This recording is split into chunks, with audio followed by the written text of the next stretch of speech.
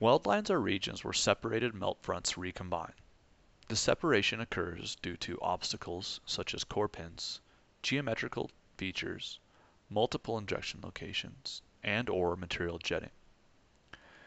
We're typically interested in weld lines, knit lines, or weld surfaces as they're called for two main reasons. The first being product quality concern, such as strength reduction. The second being aesthetics.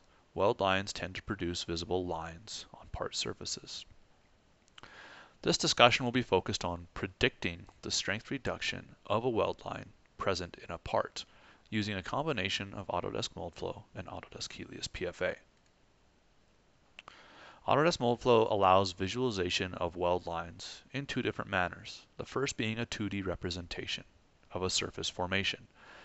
This gives users an indication of where weld lines might be visible on the component. The second visualization and representation is the 3D formation and movement of the weld line.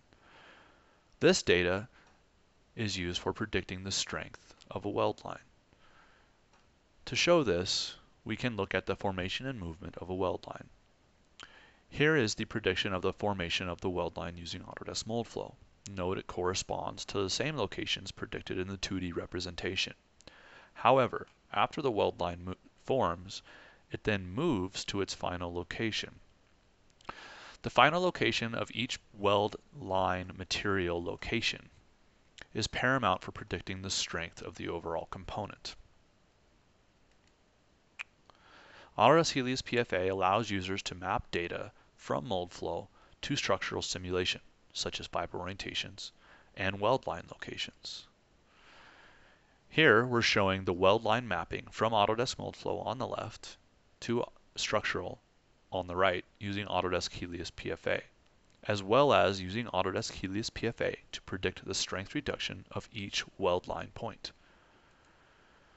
The strength reduction model employed by Autodesk Helius PFA is dependent on the temperature history, the pressure history, and the angle flow front, the flow front meeting angle of each weld line material.